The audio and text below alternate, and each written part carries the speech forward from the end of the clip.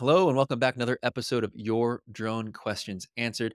I'm John Dickow with the Drone Launch Academy, here to find the answers to your drone questions. These are questions that you, as the audience, submit. And I'm really excited for this topic. It is what is involved in a drone light show. I'm sure we've all seen it. Today I have with me Jacob Howard. He's the CEO of Illuminated Drones. Jacob, thanks for joining me today. Yeah, thanks for having me. I do want to start by just learning a little bit about Illuminated Drones, the type of services you offer, especially in terms of drone shows, and maybe kind of share a little bit of how you got that business started. So I kind of started back in the drone industry back in 2016. My first drone was a Phantom 3 Standard that I bought at Walmart.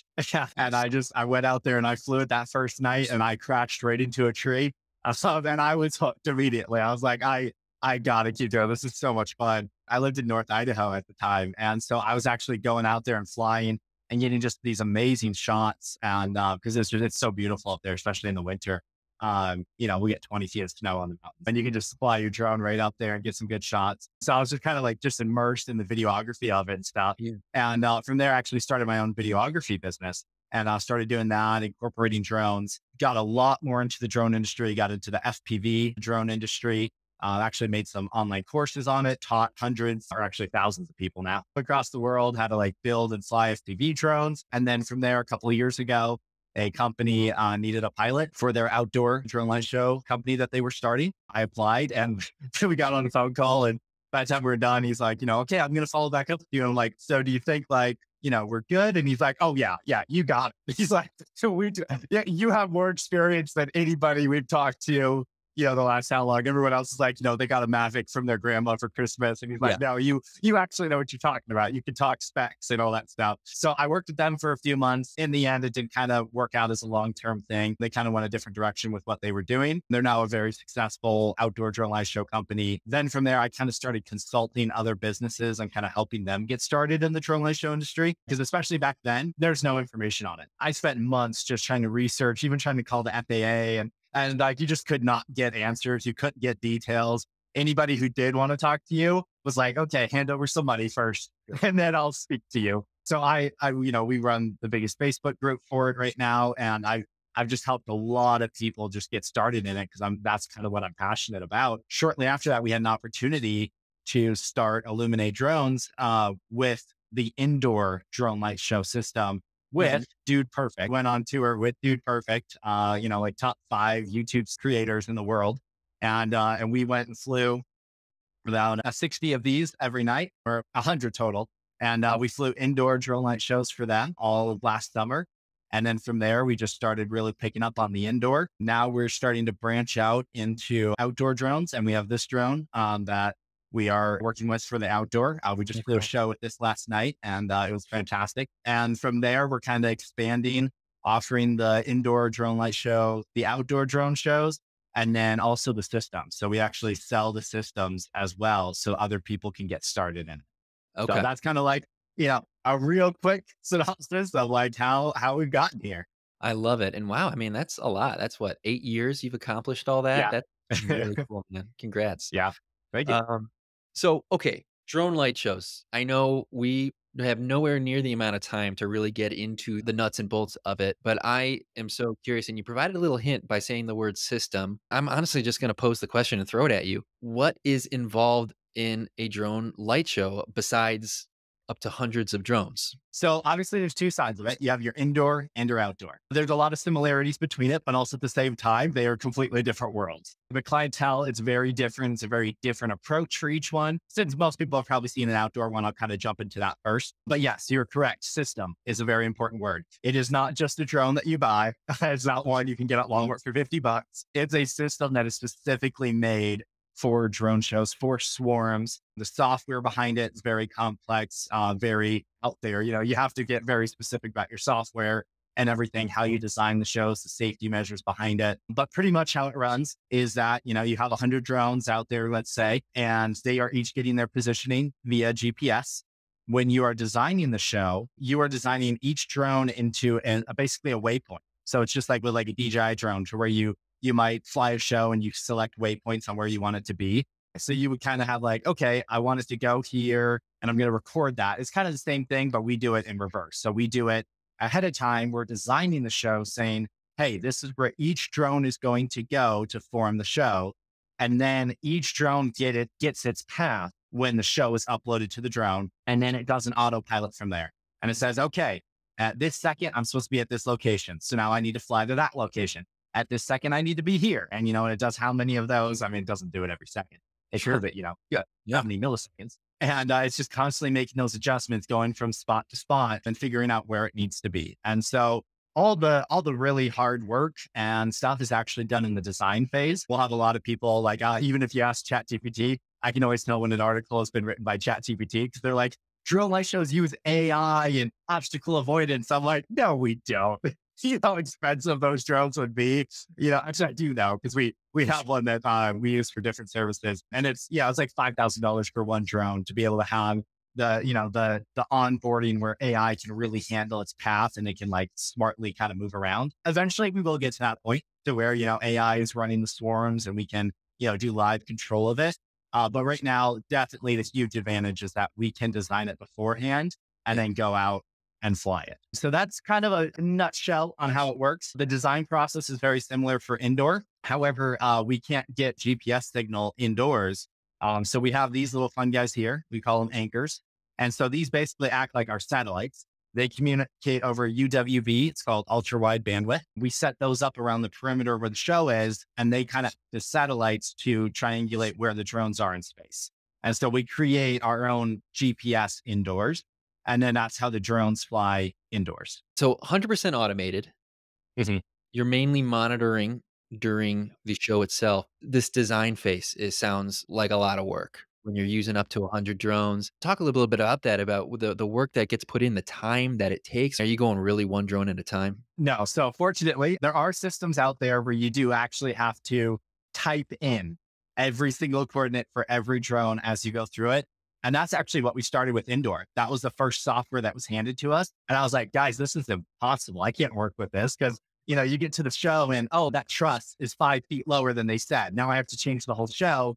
And that would take another whole week then to go through and recalculate every single one hand by hand. So we actually developed our own software so that we can go in and the algorithm will automate that part of it. So you're doing the design and then the algorithm automates everything in between, all the transitions, making sure that they are safe, that they're going the right speed, and you can adjust all that as you go. So it does the heavy lifting for you. And a lot of people will kind of say that and be like, oh, it's going to be this much money for a 5-minute show or something. I'm like, it's not the show that takes a long time. Like by the time I've shown up to fly the show, I've done 90% of the work. This is now the easy part. This is the cool part. It's the weeks before that you're perfecting the design and adjusting it because the client had a request. And it's all that work that really takes the time. Flying the show, that's easy. So it's all the work beforehand to program it, maintenance the drones. Probably the people listening here, they probably have like under 10 drones. And you still have like a lot of maintenance you got to kind of do on that. Imagine having hundreds or thousands, to where you're going through and making sure you're checking motors. Like there's a lot of work that goes into it before you even get to the show. So for sure. But And that's even outside of the design, like the crazy work that goes into design. No, that you got another slice here called maintenance. yeah, exactly. And so you are syncing these drones up with lights, with music. Is that all done within the system as well? So yeah, so we actually, I found a fun little thing that we can do. We can actually time the lights to a beat. So if it goes boom, like the lights can actually light up. And that's great because like with our outdoor drones, we can take off the time code. So basically if they're running an event, we can actually, when they hit play on their music, it'll hit takeoff on our drone. So there's ways we can actually incorporate them together. We can't do that with our indoor drones yet, but we will soon. So we're actually developing a whole new indoor system because the current one we have has some shortcomings. And so now that we've had a lot of time in the industry, we're like, okay, what can we do to improve this and make it better? Very cool. And so I do want to get to this idea, this other kind of side of your business of selling the system. Tell me a little more about that, kind of who your clientele would be in that category and what that looks like. I mean, do they know how to work the system, operate it themselves? Yeah. So there's two different groups, of course. There's people who are already in the drone light show industry and they're looking for a better solution. So they want our new indoor drones, our outdoor ones. So these guys right here, these can be set up just a meter away from each other. So like they can take off in a very small place. I mean, in the room I'm in right now, I could take off, just in this room. So, because they can take off so close to each other. Most systems, they need to set them a meter, 3 meters apart for takeoffs and stuff. So Okay. they're really small, really lightweight. They handle really well in the wind. And the system to set them up is just much, much faster. So me and one of my pilots, we set up 75 of these in 17 minutes, from unloading them from the van, setting up the ground control station, everything, 17 minutes. And for people who don't know, I recently did a show that was 190 drones. And there were 5 of us with a different system. It wasn't with our new one, 5 people. And it took several hours to set Wow. up. And so a 17-minute compared to, a couple hours in the scenario if we, cut it down to the same amount of drones. It's a really, really cool and robust system. It takes a lot less time to set up. And then we also have our indoor system, this one, as well as the new one that we're developing. Kind of the people we're reaching out to are people who are either in the drone space, because that's obviously good. Like you can have that knowledge of it, or people who are in the event space who want to add it to what they're doing. We definitely talk to people who are in neither one of those spaces, and they're like, nope, we want to start doing this. We think it's really cool. We want to be a part of it. Absolutely. Let's talk. So I will say the upfront cost is high. That's kind of the biggest thing. Like people are like, okay, that's really cool. I've had people contact me like, okay, I have a budget of 5,000. I want 100 drones. And I'm like, I'm sorry, we're not talking the same language here. Because each one of these drones is going to cost you about 1,500 a piece. And then on top of that, software, batteries, chargers, everything you need to add to that. For example, to kind of throw numbers out there so that people kind of have an idea. And once again, I'm one of the only people who will actually throw the numbers out there because everyone else wants to keep it all secret. I'm like, no, let's see how many people we can get into this industry. Let's grow it, Yeah. So, but if you wanted 100 drones, you're looking at least 200K as like the upfront cost to buy the drones and everything and get everything that's associated with that. What's amazing though, is that the markup for the shows are so good. So, your average 100 drone show could go anywhere between 15 to 25K, depending. Once you've covered your costs of like the drones and stuff, it's only going to cost you a couple $1,000s to get people out there and get the drones there and set up and stuff. And so you could be walking away with 75% profit as far as on the actual work and the show itself. That's really good. And indoor is also kind of the same scenario to where, we fly, the drones fit in a suitcase and we just fly to the location and we're able to then, fly the shows and we make a nice markup on that to where we can then invest in more drones, invest in, developing a new system like we're doing this year so that we do offer a better option to clients every single time we show up. Very cool. And when you're selling this system to a client, is it coming pre-designed or is it something that they can design, made easy for So them to manipulate? yeah, so there's 2 aspects of it. When we're selling shows and when we're selling systems. Shows, we design it for them. And it's custom. There's a lot of people out there who they'll kind of nickel and dime like the custom and like, oh, you got to pay us every time you edit, whatever. I'm just like, hey, I want to make the customer happy. Like, Yeah. let's do something cool for them. Like, no, the price includes, we'll make whatever show you want. Obviously, there's some point where we have to go, okay, guys, Yeah. we have to stop at some point.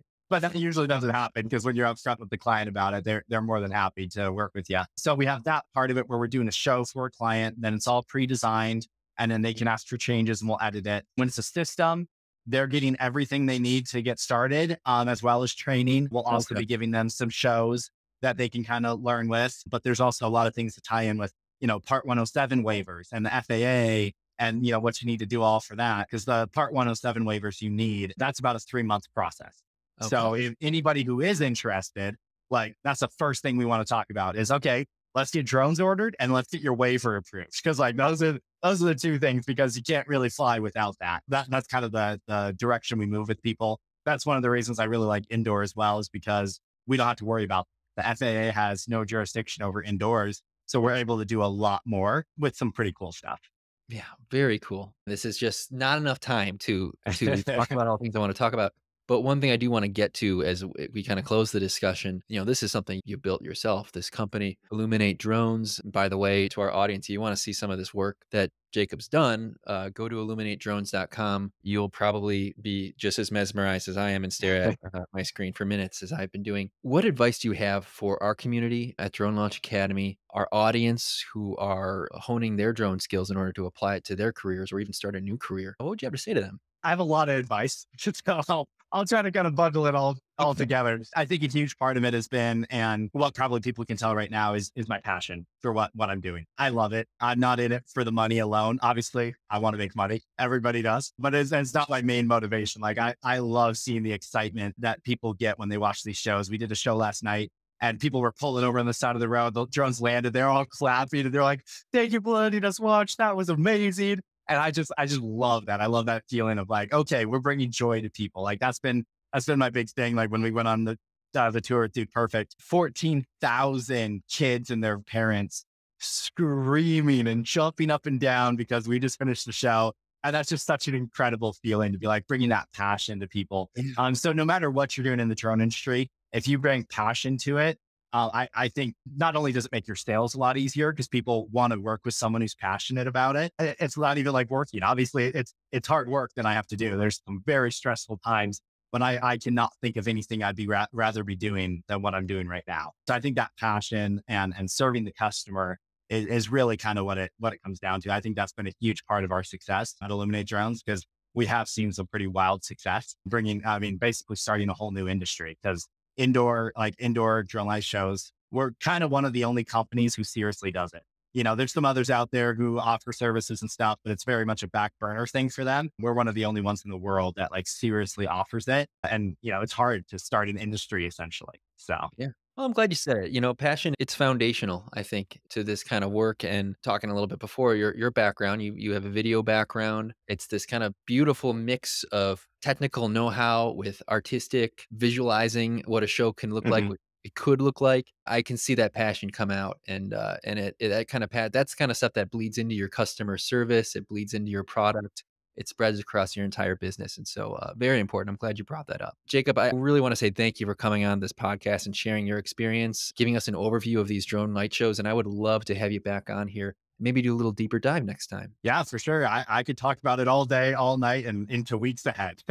Cool, cool. Thanks again, Jacob. And if you have a drone question, we would love to find the answer to it. You can go on to ydqa.io, type in your question there, and we will find someone who can answer it. Or if you're part of the Drone Launch Connect community, type in your question there, and somebody will probably get to it before I can. The community is very active in Drone Launch Connect, and people are asking questions all the time, and they're getting answered before I can get to them. But if we see them there, I will pursue it. We'll find someone who can answer it. Until then, we'll see you in the sky.